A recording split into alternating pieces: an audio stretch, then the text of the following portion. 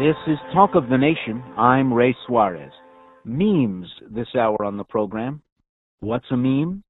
It's an idea, a symbol, a piece of knowledge that can easily pass from person to person, from place to place, to borrow from the Book of Common Prayer, by thought, word, and deed.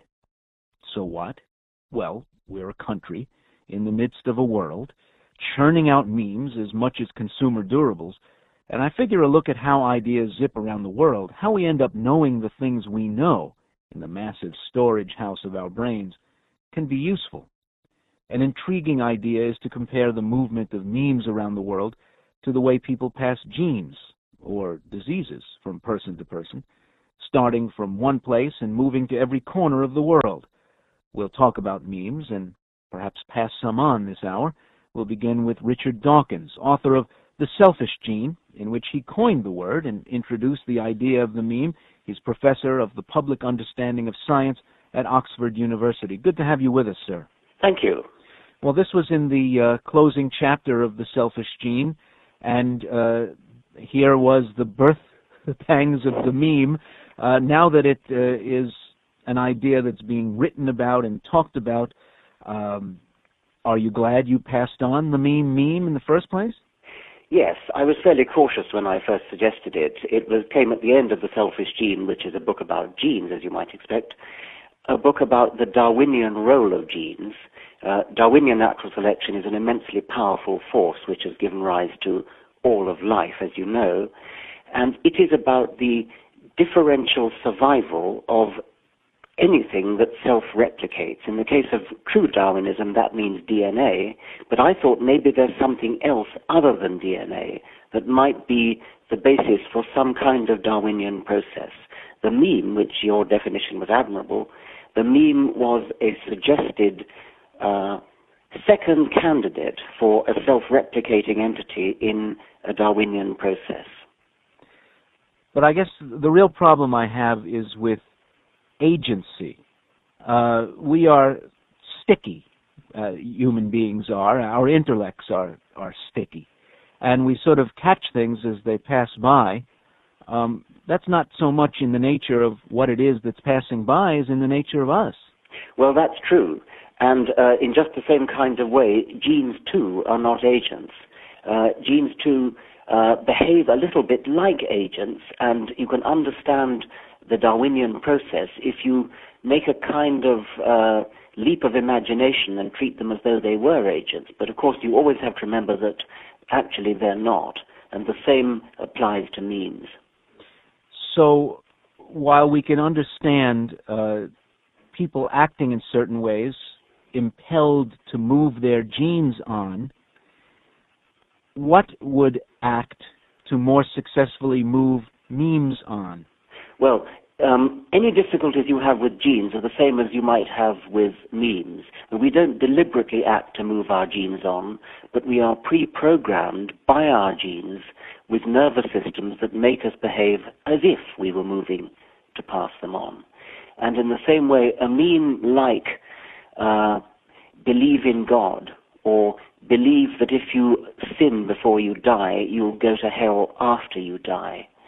Those memes both tend to pass on to not future generations, but to other brains, because they have what it takes to impress brains and get themselves passed on. Are there times where you are cited in articles or memetics is described where you find yourself thinking, uh-oh, that's a little further than I want to go? Yes, there are. If you look up memetics on the World Wide Web, you'll find literally thousands of references to it. And some of them are fairly flaky. Some of them are really rather good. So I do have a certain amount of uneasiness.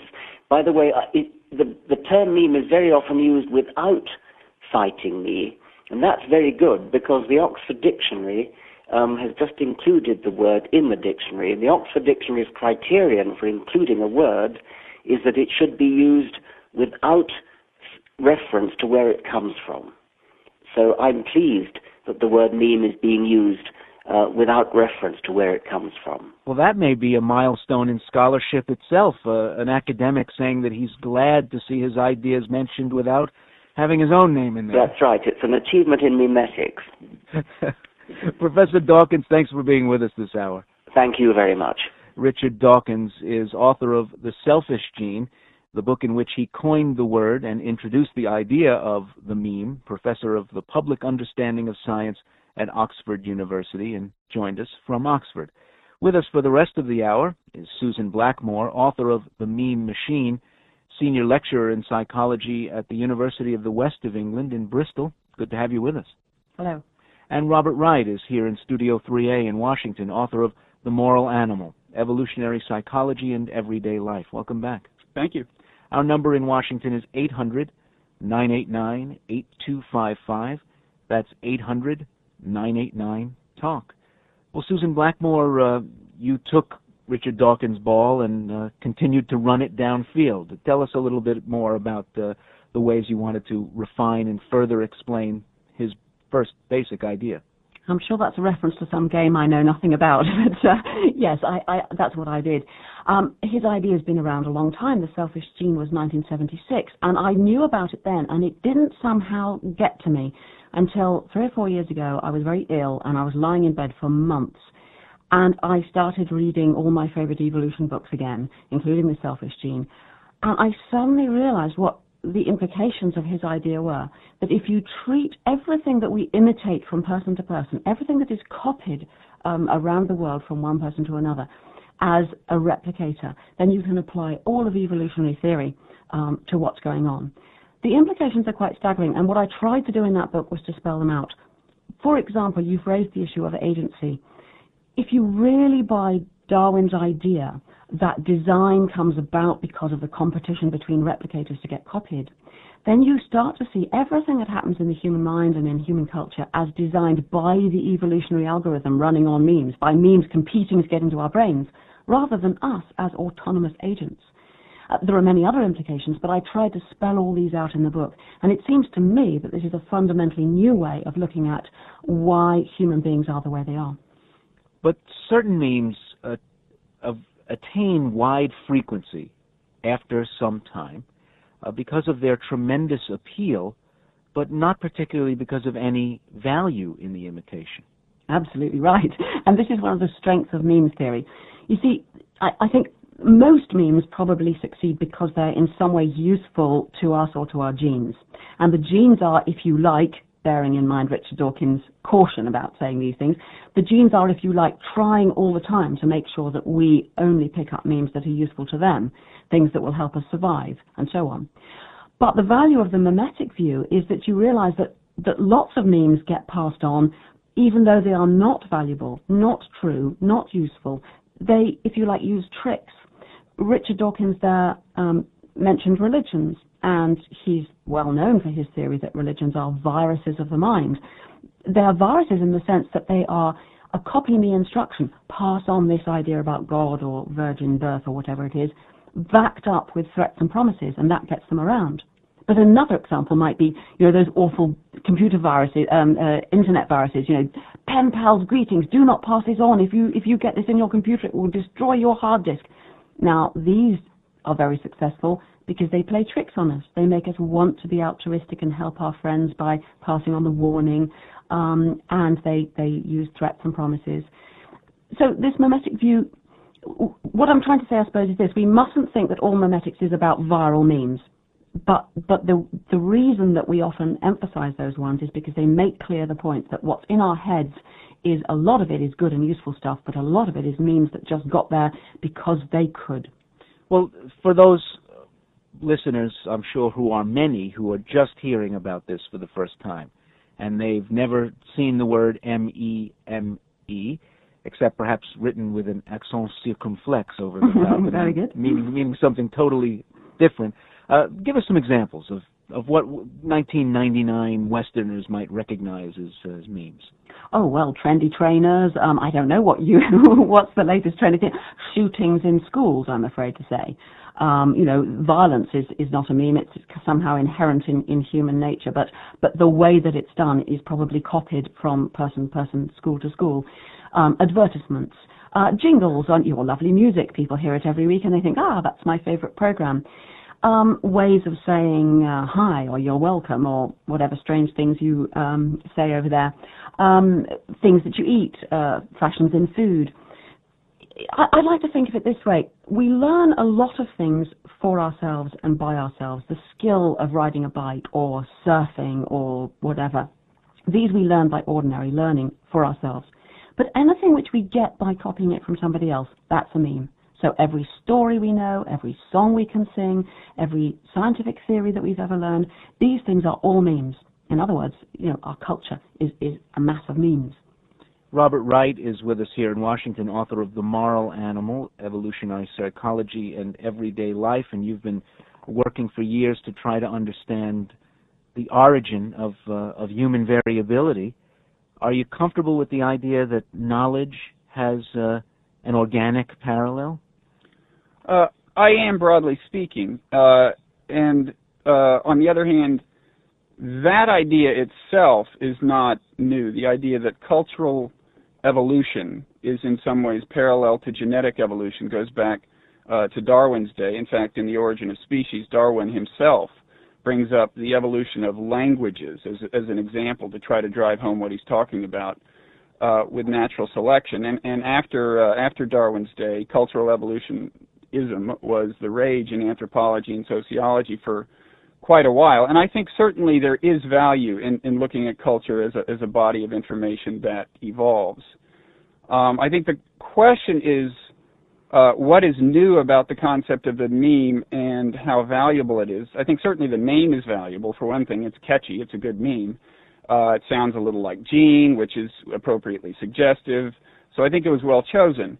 If you ask what is really new about the concept of the meme, I think the main thing is the willingness of Dawkins and others to view memes as really active. He denied that they had literal agency, but at the same time, his emphasis is on a fairly thorough comparison with genes in the sense that you view the units of culture as self-replicating, so that a song I whistle kind of manipulates your brain into whistling it rather than you choosing to whistle the song. That's what's new, I think, about the concept of the meme. And I think the jury is still out on how academically useful that's going to be. I think the idea appeals to people more and more because in the information age, people feel almost under assault from bits of information coming at them from all sides. So I think the concept is probably going to catch on more and more, and certainly the name is as well. And I think within academia, the jury's still somewhat out, although I certainly found Susan's book fascinating. Well, even people who doubt its scientific validity are sort of charmed by its metaphorical way of explaining how knowledge moves around. Could it have a valid life on that level? Oh, on those grounds alone. A lot of things are with us just because they're good metaphors. And I think the concept of the meme is here to stay. And in fact, it predates Dawkins' coining the term. And I think the term is here to stay. And I think it's a good way to talk about the modern world where there are all these discrete bits of information that you can trace that are flying around on the internet. And it makes sense at that level. A little of that memetic music. You're listening to Talk of the Nation. I'm Ray Suarez. We're going to take a short break right now. When we return, we'll continue talking about memes and whether they can help us understand complex aspects of human nature and culture. And we'll begin taking your calls at 800-989-8255. Or you can email us at totn@npr.org. Welcome back to the program. I'm Ray Suarez.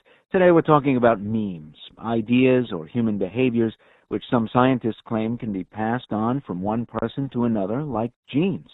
My guests are Susan Blackmore, author of The Meme Machine, and senior lecturer in psychology at the University of the West of England in Bristol. She joins us from the BBC studios in Bristol. And Robert Wright is here in Washington, author of The Moral Animal, Evolutionary Psychology and Everyday Life. The number here in Washington is 800-989-8255.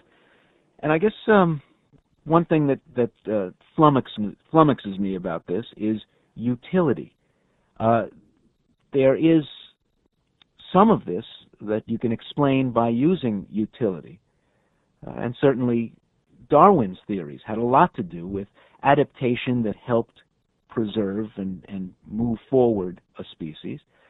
But knowing, as I do, even at this late date, 35-year-old television jingles, which were very successful memes, doesn't help me at all. No, and that's one of the strong points about memetics. If you really take seriously the idea that memes are just in it for their own replication, then they don't care, if you like, whether they are useful for you or whether they're useful for your genes. They will simply get copied if your brain copies them and not if they don't. So, of course, our brains try and keep all the useful ideas, but end up with a whole lot of useless ones. And you see, genes are only passed on from parent to child, and they will only be passed on if the parent survives and has children. But memes are passed on very, very quickly, all around the world very fast. There isn't time for the genes to keep up. So if we have memes that kill us off, they won't kill us off, they'll still spread. For example, birth control memes are very successful. They are not useful for our genes, but they're spreading very fast. Even martyrdom, you might say, can spread. Religious memes, it kills off the person who dies, but that doesn't matter to the memes. If they can spread, they will. But Robert Wright, I'm not going to teach my 8-year-old daughter the theme to the Patty Duke Show, which I could sing right now. That's probably not, and I'll pause and let you if you'd like. But, I could do it too, by the way. Go on, both of you do it for me. I've never heard it. Consider yourself lucky. Patty's on the same sites a girl can see from Brooklyn Heights. But anyway, I think it's true that, it gets back to one thing that's kind of undeniable in the idea of the meme is that when somebody picks up a habit spreads or an idea spreads, all you can say for sure is that the habit or the idea was conducive to its own replication. Right. It may or may not be good for the person with the habit. Heroin addiction, for example, keeps spreading. It is manifestly bad for the people, but if it in a sense replicates itself fast enough, it can keep spreading. Now, I think when you get to the question of how often are memes good for the people, even among the memeticists, there's a difference of opinion, I think, and I think actually Susan may agree here, that among a lot of memeticists, there is excessive cynicism in a certain sense. There is too much willingness to kind of assume that every meme is a virus and it's bad for the person but good for itself. And I think comparisons, especially in the realm of religion, I think Dawkins has compared belief in God to a virus. My own view is that belief in God, regardless of its truth, is very often good for the person believing it and is very often good for the society in which it thrives. So I think...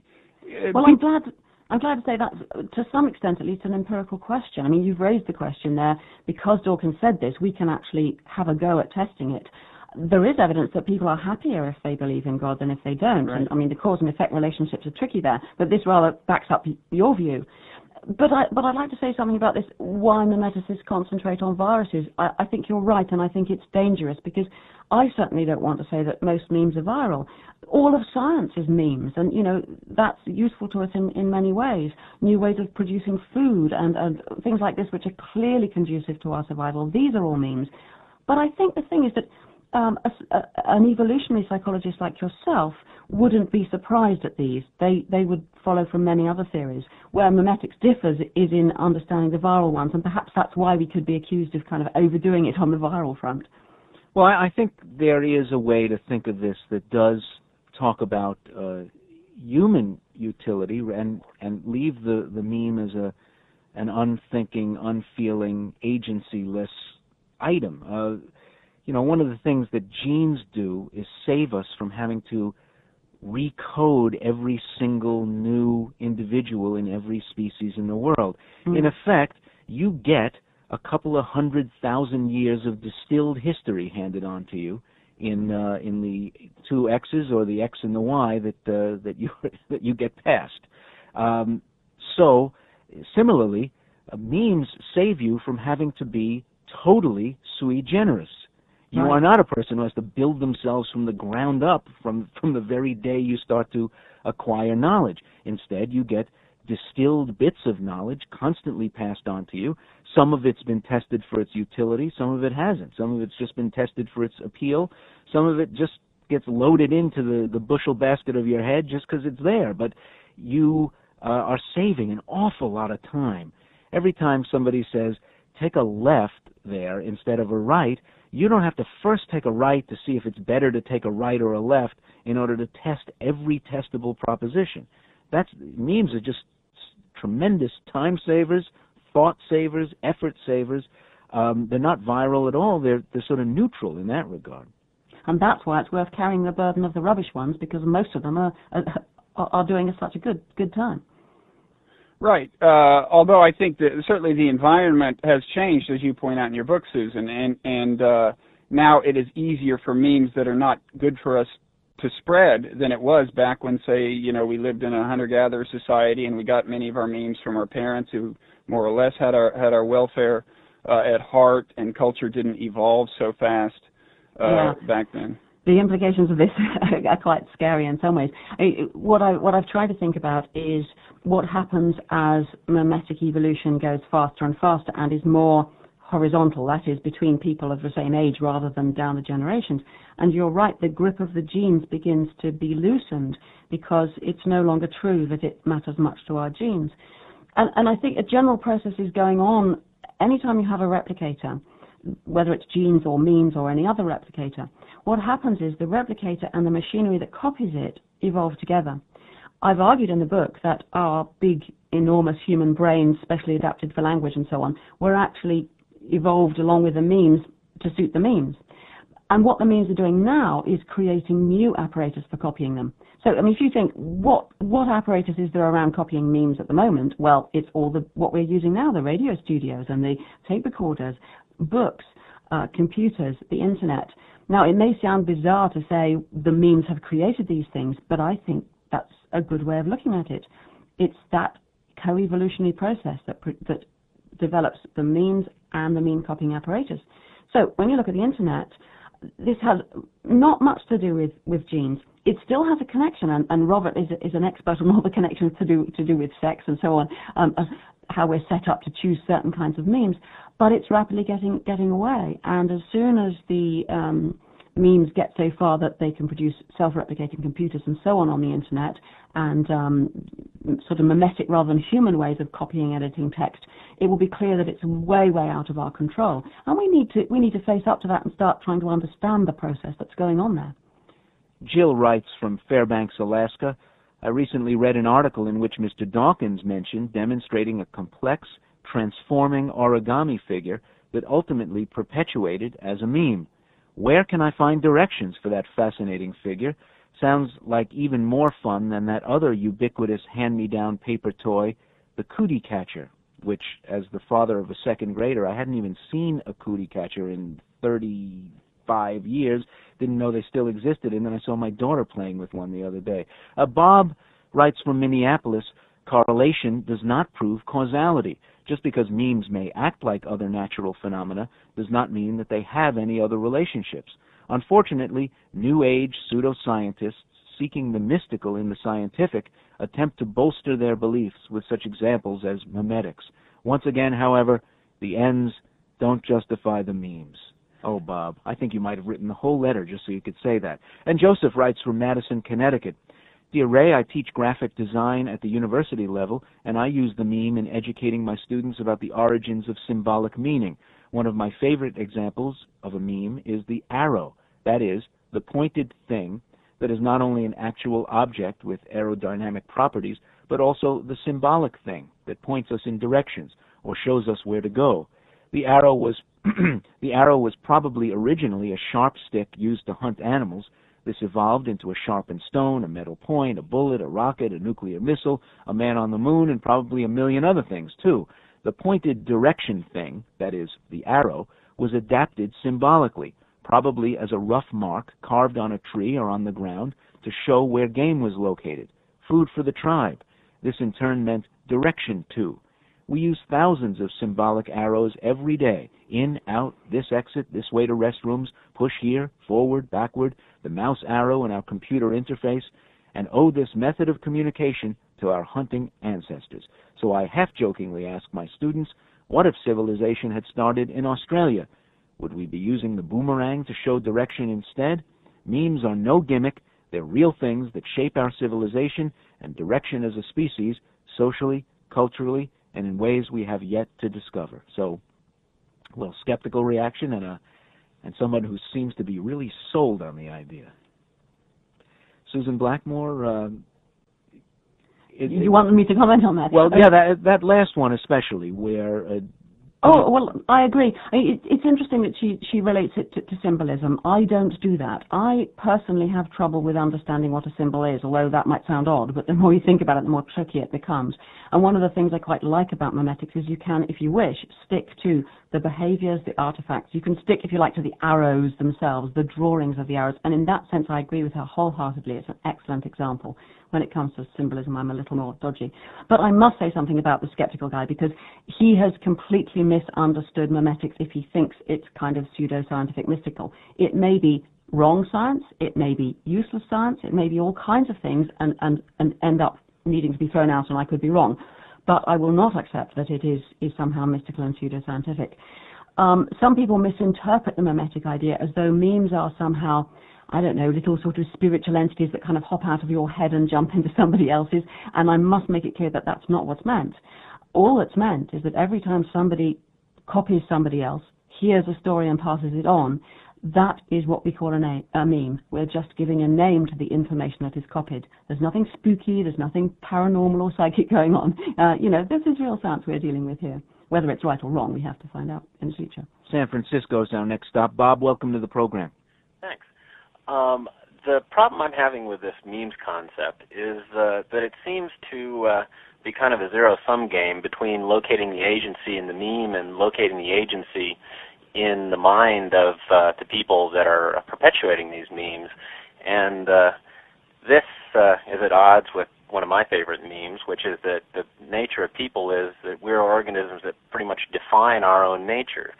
And I guess what I'm really saying is meme to me basically means, or seems, I know nothing about memes aside from what I've heard on this program, but it seems that you're basically using memes to mean idea. And it seems that my understanding of ideas is we can kind of accept them or reject them as we choose. So I'd much rather locate the agency in the mind of the person than in the meme itself. It's a fair point.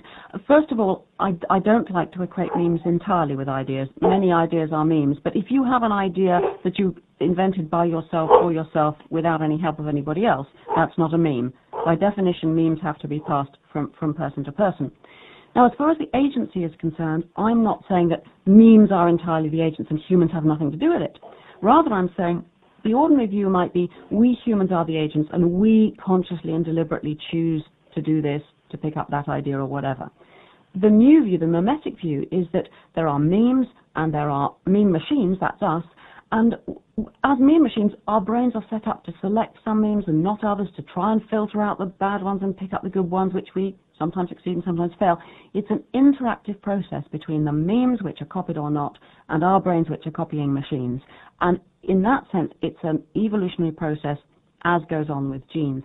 And evolutionary processes give rise to novel design. And that's why I like this, because you do away with any kind of ghost in the machine idea, but you don't do away with the idea that humans take an active role in the process. We and the memes go along together. You're listening to Talk of the Nation from NPR News. Robert Wright? Yeah, well, I certainly agree that if you want to, you can turn things around and view the memes as active. And in fact, we often speak this way. We talk about an arresting idea, someone who is seized by an idea or something. But equally, as Bob points out, you can talk about the humans as being the more active force. And the question is how much value is added by inverting the normal worldview and viewing the memes as in the driver's seat. And it's not yet clear to me that there's a whole lot. I mean, certainly the idea that Susan alluded to earlier, that sometimes there are parts of culture that aren't good for us, and yet we host them anyway. You can describe things like that without, attributing anything like agency or great activism to the memes themselves. Now, the other thing Susan was saying just a minute ago about the kind of scary future in which memes will be more and more in charge is interesting because it gets back to kind of an old science fiction motif, kind of at what point does the technology that humans have created begin to, in some sense, take over? And that's actually an idea in this movie, The Matrix, for example, most recently. But I think precisely because technology itself is certainly more and more animated and is moving faster and faster, I think that's one reason that the concept of the meme has some valence these days, and people are find it intriguing at least. Carl writes from Watertown, Massachusetts. One thing to consider about this concept is that it may mask the influence of power and money on what we think, believe, and induce our friends and children to reproduce. There are people and organizations that have greater ability to produce stable, hardy memes than others. There are people and organizations that have a greater ability to disseminate memes into the population. Right now, mass media seems to have a prominent monopoly on both the ability to produce hardy memes and the means to disseminate them, and we know how concentrated the control over these media currently are. What do you think? Actually, I think in some ways the control over the media are growing less concentrated by the day, certainly. I mean, anyone can set up their own web page, and so in a certain sense, soon the web will be broad bandwidth and there will be TV. So in a certain sense, this business, I think, is getting democratized, and we've come a long way from the day when there were 3 or 4 channels on TV, and I think we'll keep moving in that direction. Yeah, but you could put up your own web page with a picture of a soft drink bottle, and you wouldn't have the same power as Coke to reproduce that curvy, slim, hip thing, the Coke bottle, out into the rest of the world. No, that's absolutely true. I would start small if I were an aspiring meme engineer. You're listening to Talk of the Nation. I'm Ray Suarez. My guests are Robert Wright and Susan Blackmore. We're going to take a short break right now. When we return, we'll continue talking about the meme and whether it can help us better understand human nature and culture, or whether it's just cocktail party science. And we'll take more of your calls at 800-989-8255. Welcome back to the program. I'm Ray Suarez. Tune in at this time tomorrow to join Ira Flato for the next Science Friday. He'll be in conversation with Nobel laureate Kary Mullis, who invented a way of copying small fragments of DNA. And if you're listening to KCUR radio, I'll be in your neighborhood tomorrow at lunchtime speaking at the Mid-America Regional Council, talking about sustainable urban development. And then tomorrow night in an event sponsored by KCUR, your local public radio station, I'll be talking at Unity Temple in Kansas City. So give the station a call if you want more information. Today we're talking about memes, what they are, do they actually exist, and whether they can help us understand complex aspects of human nature and culture. My guests are Susan Blackmore, author of The Meme Machine, and a senior lecturer in psychology at the University of West England in Bristol, and Robert Wright, author of The Moral Animal, Evolutionary Psychology and Everyday Life. Our number is 800-989-8255, and Bronwyn is with us from Cambridge, Massachusetts. Hi, Bronwyn. Hi. I have an experience sometimes when I watch ads on television, which resonates with what your guest is talking about. I really like to watch ads. I'm very interested in them as, art.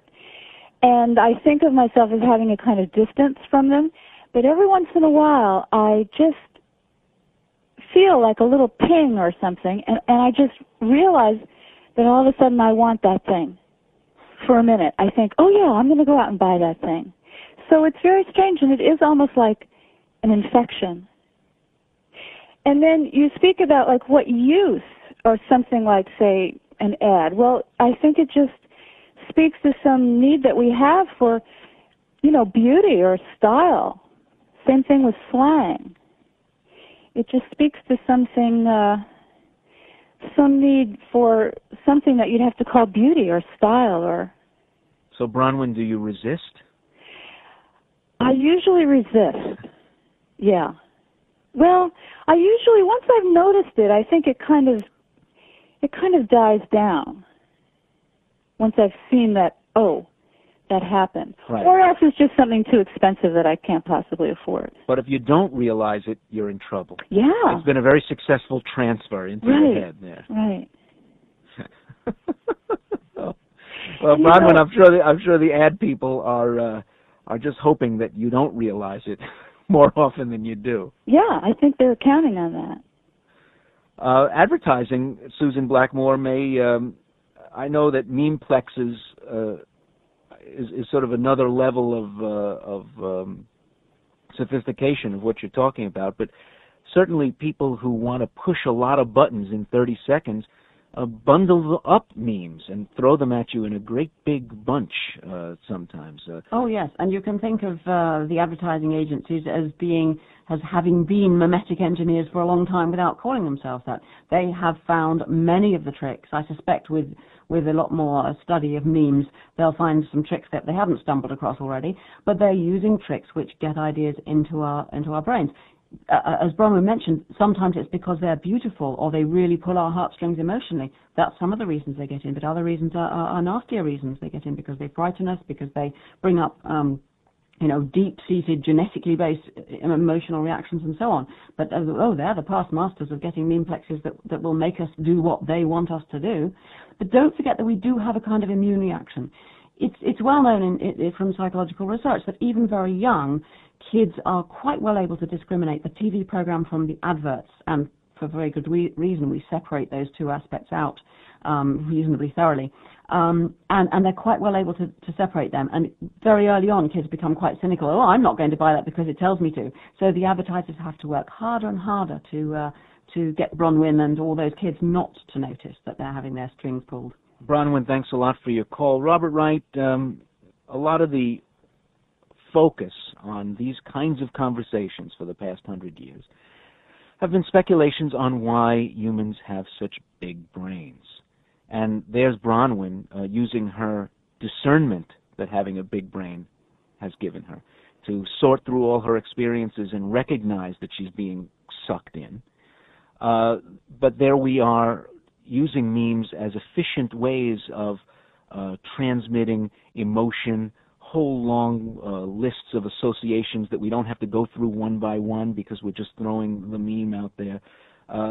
There's a case to be made for the big brain in the case of watching that TV commercial and knowing you're being had, and a case for not needing such a big brain, because if we strip down our language and just trade memes like bottle caps, we don't have to have the big brain.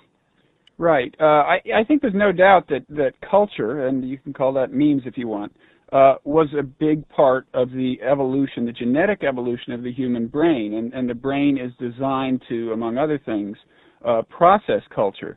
Now, I think that, as has been suggested, the brain is designed, among other things, to fend off memes that are not likely to be useful. I think that the brain is a fairly discriminating emulator, and I think Susan may have a somewhat different view. I got the impression from her book that she does, and this is one reason that I'm a little reluctant to kind of wholly invert my view and see the memes as in charge, partly because people are so discriminating. When those advertisers are trying to push our buttons, they're trying to push the buttons of human nature. They have to contend with human nature, and they have to be very sly to do it well. And I think that will always be the case. I mean, memes will always have to grapple with human nature, and so it's not clear to me that at any point it really makes sense to say the memes are in charge now.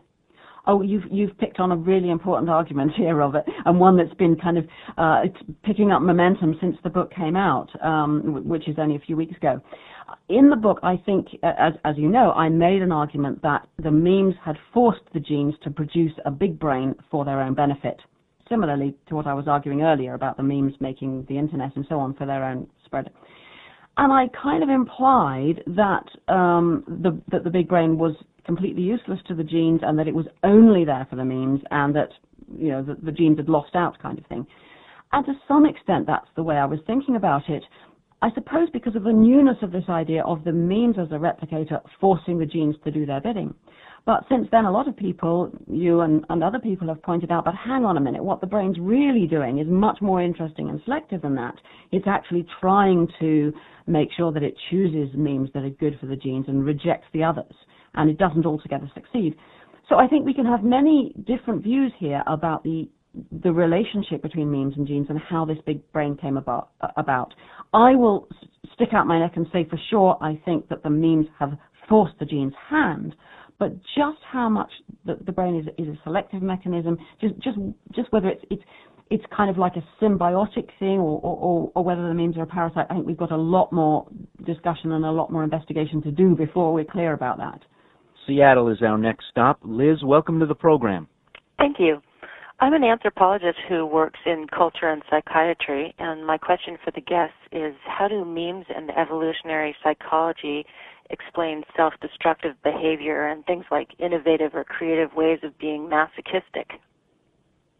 Who's going to go first? Well, my view on that is not especially memetic, but I think a lot of things that are called self-destructive behavior are not in any sense purposely, even at an unconscious level, self-destructive. I mean, drug addicts, for example, they're doing something people are designed by evolution to do, which is when something feels good, you do it again. That's positive reinforcement. The thing is that during evolution, the things that felt good were generally good for you, like going out and killing some game or something.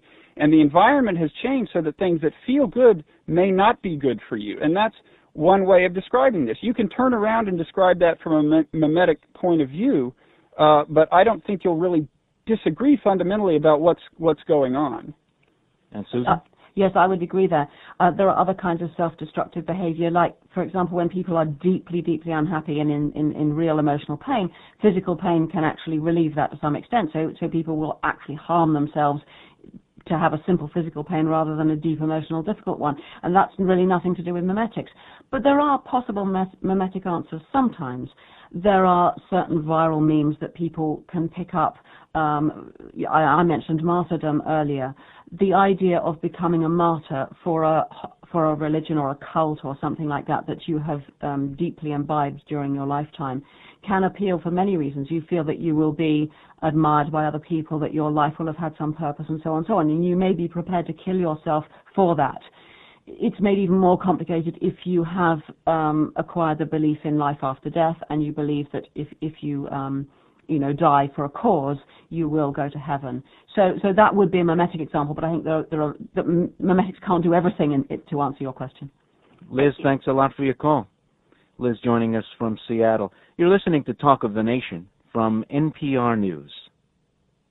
Vancouver, Hello, Vancouver, Washington. Larkin is in a car somewhere in Vancouver, Washington. Hi there. What I would like to mention are a couple of things. One, that I've recognized that my brain is like a mousetrap. Once something gets in, I can't get it out. I can have the capacity to reason and maybe reject the concept, but I find months later, all of a sudden, that negative idea that I let in is still sitting there. The other thing that comes to my mind is our ability, as you say, to choose, but thought has form. When we think some thoughts, we're actually creating consciousness, we're creating existence. If you can go back to the book by James Allen on, when you think something, you're actually projecting yourself in that direction. And I think the more we talk about memes and the internet and everything, it makes us, we have to be much more responsible for the thoughts we choose to think and the thoughts we choose to put out in the world, because they are actually helping to create our world. Another aligned you might say, science is called cymatics, the effects of sound on matter. Dr. Hans Jennings, 15 years worth of work out of Basel, Switzerland, on a small scale showed that sound actually does create form and matter out there. And it's not too far a jump to think that then as we speak and as we think thoughts, we're creating a certain amount of our own reality. And I like the concept of memes because it means we have to take more responsibility. Thank you for letting me on. Thanks a lot for your call, Larkin. Let's get a quick reaction from Susan Blackmore. Given the sort of promiscuous meme production of 1999 and your head being bombarded by them, whose interests, whose ends are being served there? Well, our caller there has raised the question of responsibility, and I think this is really tricky. I tend to take a really kind of thoroughgoing memetic view that all that is happening in the world is a competition between replicators to be copied, and this is the design process. We are all unique, creative people, but only by virtue of the memes. Now, then the responsibility really comes back to the memes and not us, and that's a tricky one that we need to think a lot about. Thanks a lot for being with us, Susan Blackmore. It's a pleasure. Susan Blackmore is the author of The Meme Machine and senior lecturer in psychology at the University of the West of England in Bristol. She joins us from the BBC studios in Bristol. Robert Wright, good to see you again.